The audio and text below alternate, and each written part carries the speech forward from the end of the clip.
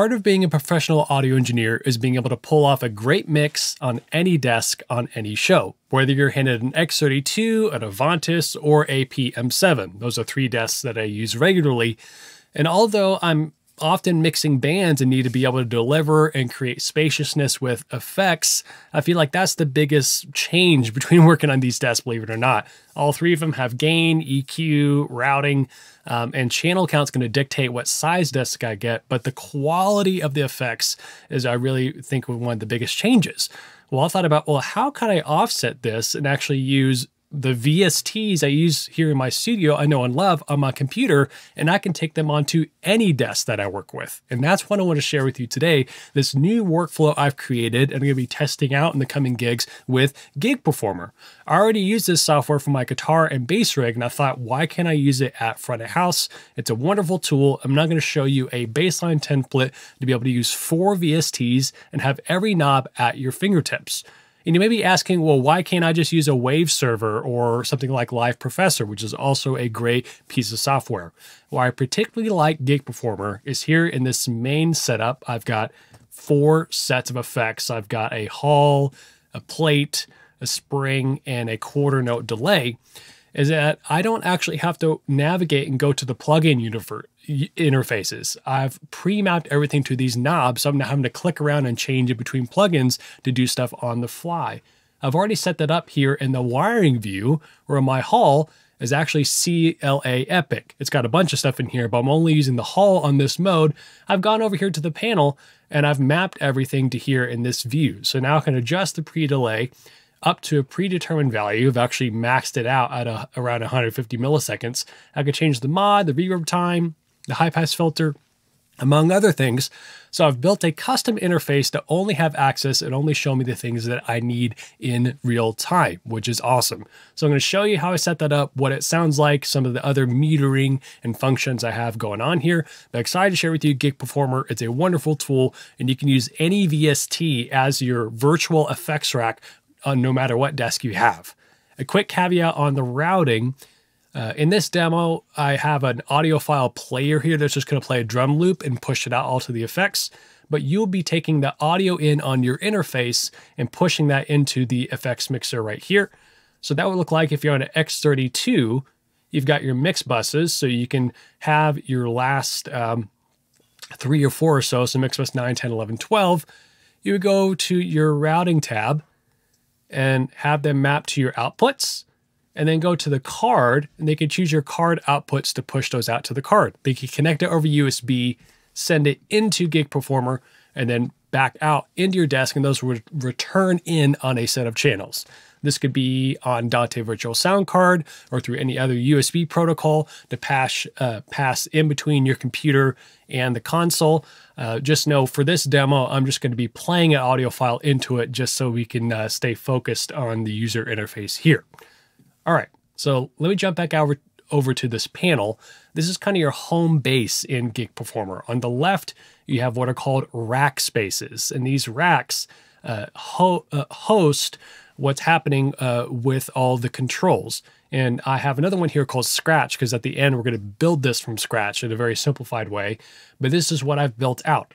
So if I click here on the Edit button, on the left-hand side, we have basically similar to like a website builder, all these DIY things. I've got a red knob, got an old school knob, I got green sliders, and all I did was click and drag things in. So here's a shape. I've dragged it in. I made a red square. Then I dragged a knob on top of it. So another knob.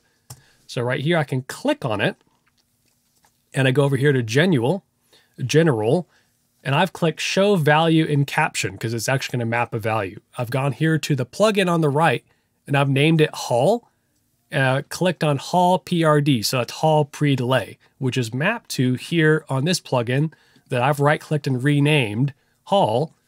And then that's on the Hall setting, and there is pre-delay right here.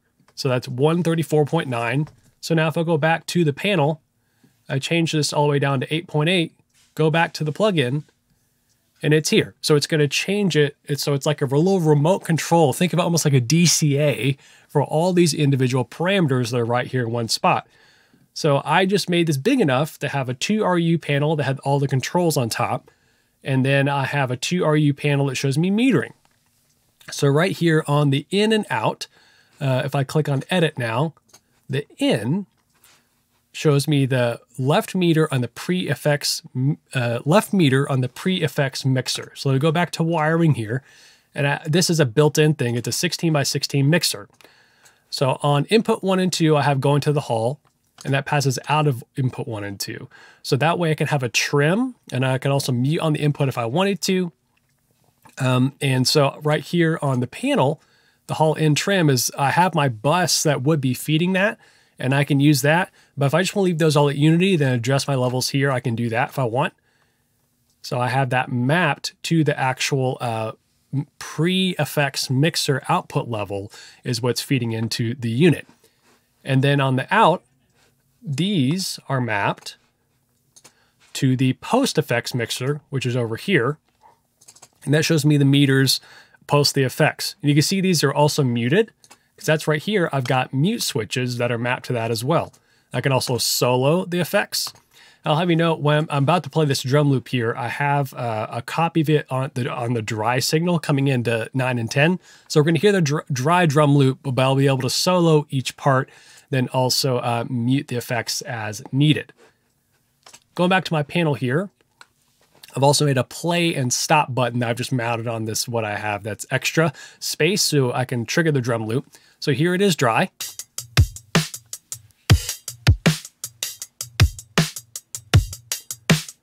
So we see that flashing here on the input meters on all four, because I would be feeding it, but I have their outputs muted. So my output meters down here are muted. So now let me bring in just the hall.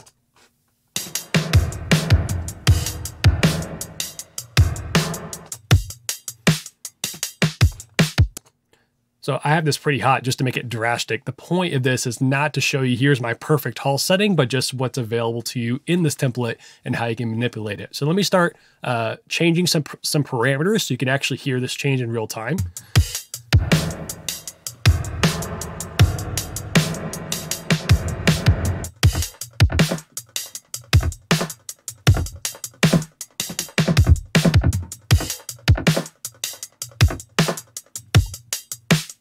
So kind of a crazy sound, but I'm able to make the reverb time really short if I want to. There is a glitch right now. This should say 1.5 seconds instead of 1.5 milliseconds. But I can bring my pre-delay back down to something reasonable and adjust these parameters here. I've got a high pass filter on the output. So cool, I'm able to adjust that. So now let's go over to our plate, play with that a little bit.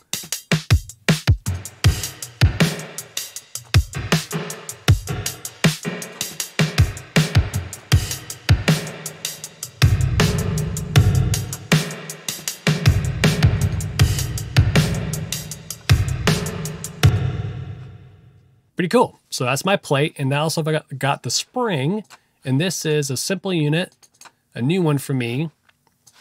It is the Tall Bird from Benson. All it is, it's got a wet knob and then dwell, which is more like the timing of it. We want the wet all the way up, and I'm going to adjust the send amount from my bus. It's going to control that volume, and the dry is all the way down. Just to reiterate, these are all send effects.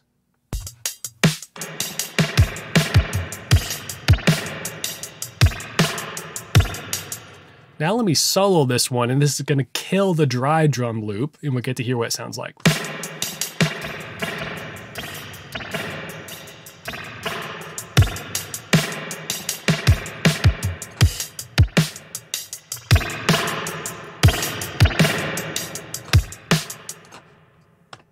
So there's the spring. Let me show you the delay and play around with that a little bit.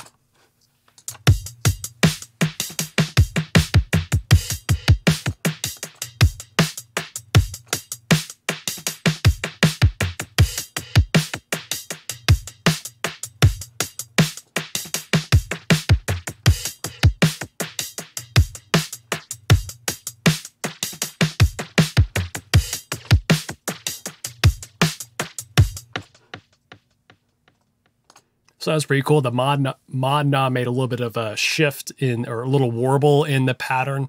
Again, this is a tape delay. I got the low pass filter all the way down.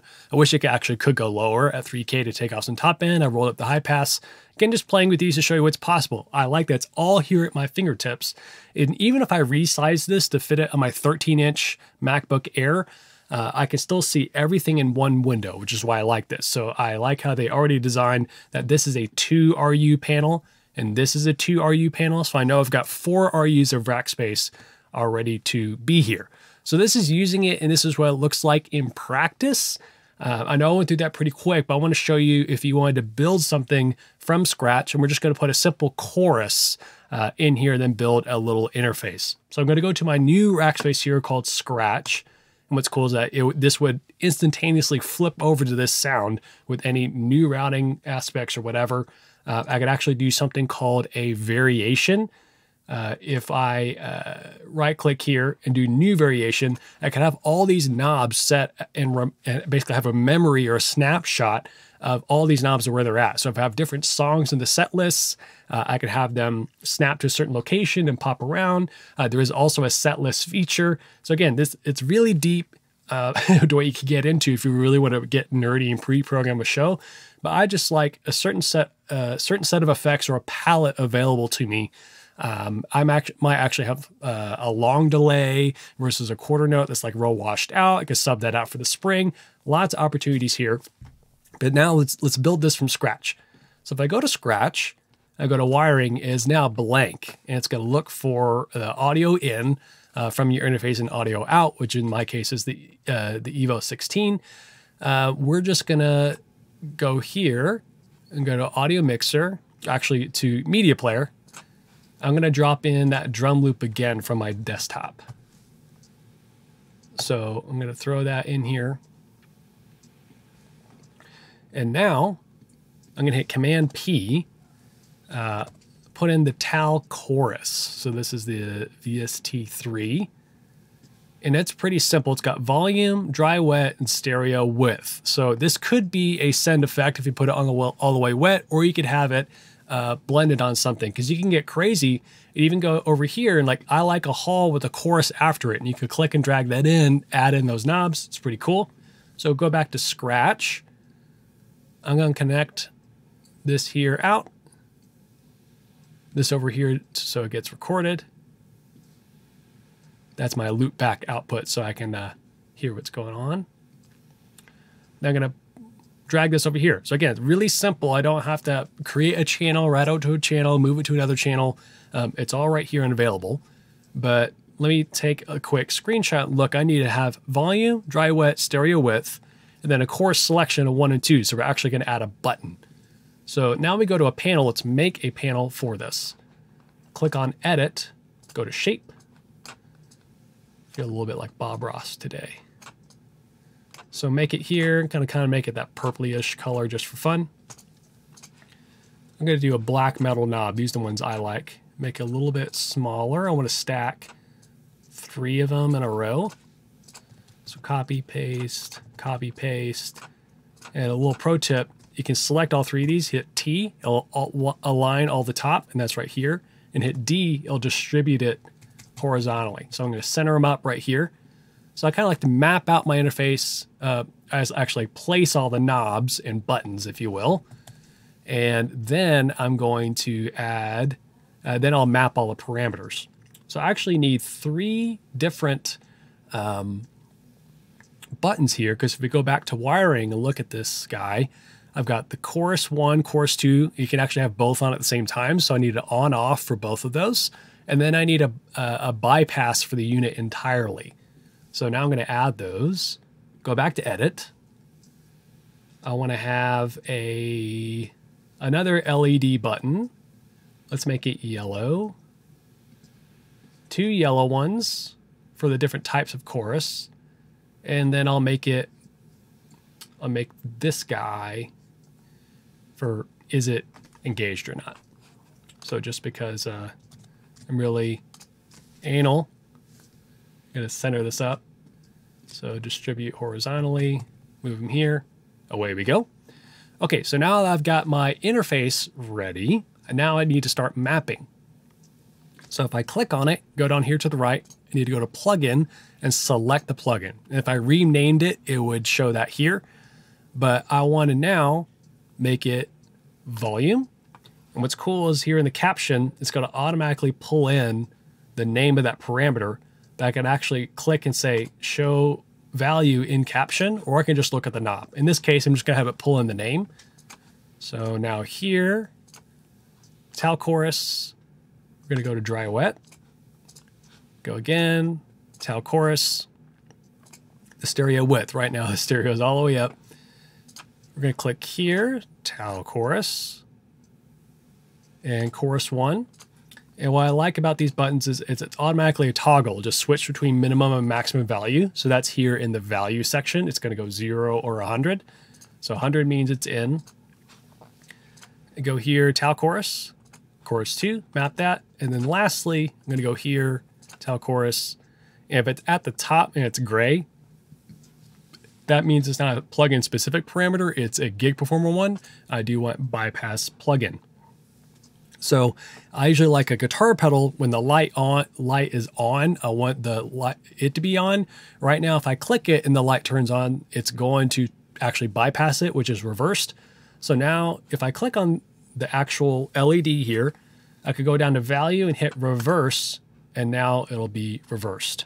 Okay, so let's go to general. Click on edit, and now I can actually control what's going on. And one last thing I added a play stop right here so I could trigger the drum loop. So now let's play around with a little bit. So here's it dry, and now let's bring it in.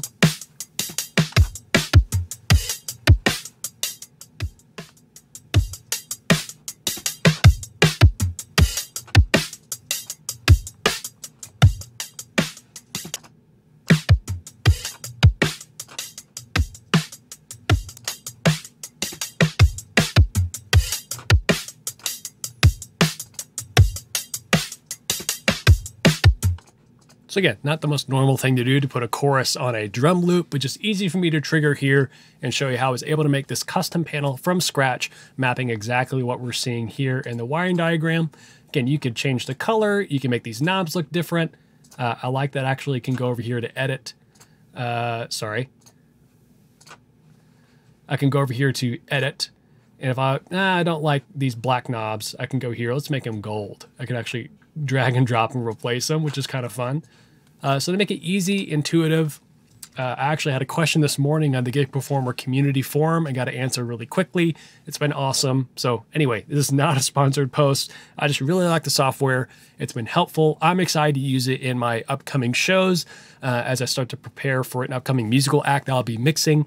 And I don't know what console I'm going to get, so I just want to make sure I have the time-based effects that I want to use ready and at my fingertips. Let me know if this was helpful and you want to see more like this of how I'm using Gig Performer to use any effect that I want, maybe for inline processing and other channels, not just time-based effects.